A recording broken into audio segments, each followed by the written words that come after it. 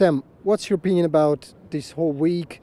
How hard was it for you to shoot here? Yeah, the week's been fantastic. The competition is absolutely awesome. The work that's gone into it, there's weeks of work, then organisation gone into that championship. No, it's fantastic.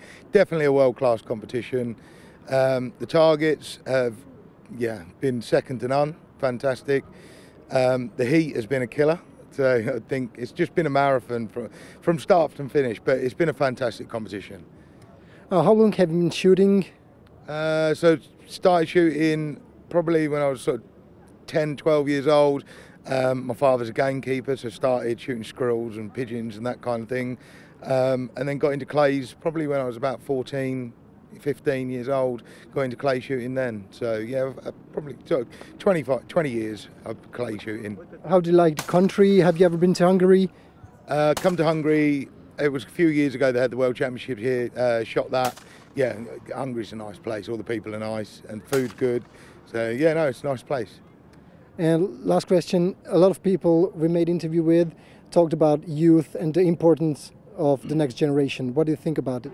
Yeah, the next generation of shooting is more important than anybody here. It's just, if we don't have the youngsters coming through, then there will be no shooting. So yeah, that's the most important thing, to encourage the youngsters and try and get them some sponsorship and keep them going. So then we keep our sport alive.